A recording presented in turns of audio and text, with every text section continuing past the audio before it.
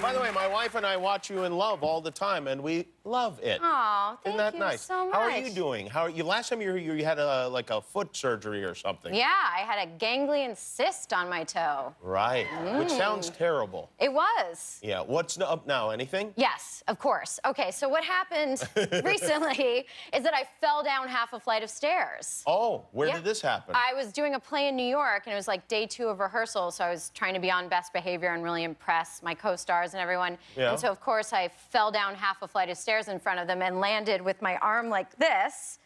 And, yeah, I know, right? It's terrible.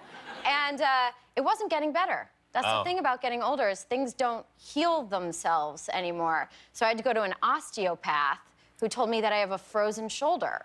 Really? Yeah. At least it sounds good. It sounds better than the ganglion stuff you had last time. Does that sound better? He told me that it's quite rare for a woman not in menopause to develop one. So I guess I'm really special. You're an early adopter, Yeah, I am. Really? I've always felt like an old lady just like waiting to catch up. So I guess this is another example What does that mean? It won't move at all? Well, I don't move. I mean, I can move it around, just not as much as I used to be able to. That hurts right there. I see. Yeah, okay. That hurts. All right. But how often do you really need to do? Maybe you need a cab. Yeah, but you can always just get an Uber. That's true. It was the quick changes during the play that I really would, like, try not to scream backstage. And what do they do for something like that? So they'll send you to physical therapy. My first time, I got there, and he's like, yes, you have a frozen shoulder, but your real problem is you have god-awful posture. So, yeah, I know. Can you fix posture, though? You can try. You can sure as heck try. Do you just have to think about it all the time? Yes, so he told me that I had to engage my core, and I said I don't have one. So now I have to try and, like, really engage my core and get my shoulders back. And then he told me I should be, like, swiveling my hips when I walk. Did he have his pants on while he was telling you this story? What? You want me to demonstrate how he told me I should walk? Yeah, why not? What the hell? Yeah. Okay. This is how he told me I should walk. What?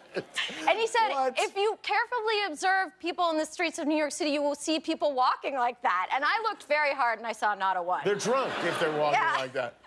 Maybe on Fashion Week, people are walking like that, but otherwise, no. Well, that's very, very strange. Yeah. So this movie, Ibiza, is that the right way to pronounce Ibiza? No. No. No, but it's what we say in the film. I think it should be Ibiza. Ibiza. Ibiza. Yeah, why did they do that? I don't know, but we say it wrong, and people on the internet have already told me about 5,000 times that we say Really? it. People on the internet are correcting you? I know, it's so strange. That rarely happens to anyone. I think I'm the first. Thanks for watching. If you liked that video, click the subscribe button, and if you didn't like it, well, you hurt my feelings.